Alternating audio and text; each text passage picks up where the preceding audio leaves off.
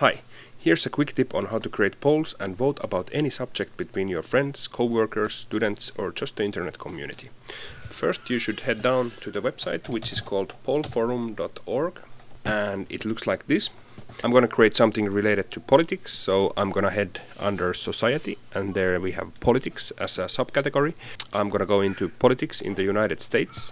And here's the button to create a new topic, and I'm gonna click on it. The username can be anything you want, so you don't have to really identify yourself unless you want to.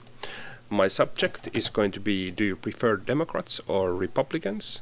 And then there's this safety question to prove that you're not a robot, a spam robot. So I'm going to answer it. Doors is a famous band. What software is a PC running on usually? I guess the answer for that would be Windows. Here you can describe your poll a little bit more in detail if you want, but I'm just gonna leave it at that now because this is supposed to be a quick tip. Poll question will be the question, do you prefer Democrats or Republicans? And then I'm just gonna create my options. So Democrats, I'm just copying and pasting here. Republicans, maybe neither. And lastly, I'm not sure.